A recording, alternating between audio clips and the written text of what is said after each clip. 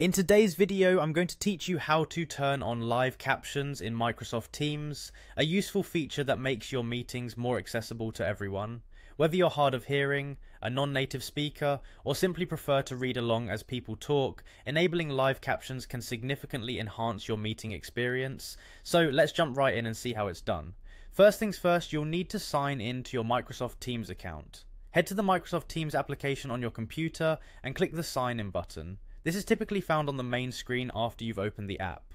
Once you've entered your login details, you should be taken directly to the Teams dashboard, which displays all your chats, meetings, and other options. Next, locate the video icon on the left-hand side of the Teams interface. This icon represents meetings, and clicking on it will show you any scheduled meetings you have or allow you to initiate a new one. If you have a meeting already scheduled that you'd like to join, simply click on it, otherwise you'll need to start a new meeting to continue.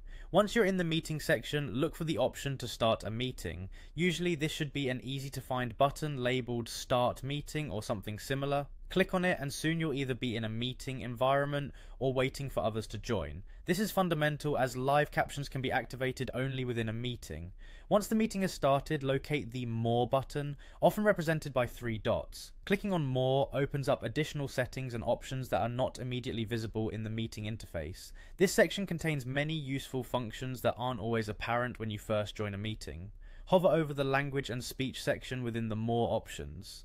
A drop-down menu will appear displaying various language settings and speech-related functions that Microsoft Teams offers. Here we're specifically interested in toggling live captions, which is what we'll do next. Finally, click on Show Live Captions. Once you do this, the system will begin displaying what's being said in the meeting as text at the bottom of your screen.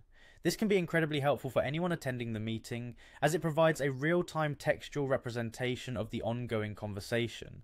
Now you know how to turn on live captions in Microsoft Teams. This feature is invaluable not only for those with hearing impairments, but also for people joining the call in noisy environments, or when clarity is key. I hope you find this guide straightforward and easy to follow. If you ever need to repeat the process, just follow along this same journey and you'll have live captions up and running in no time. Thank you for watching and happy captioning.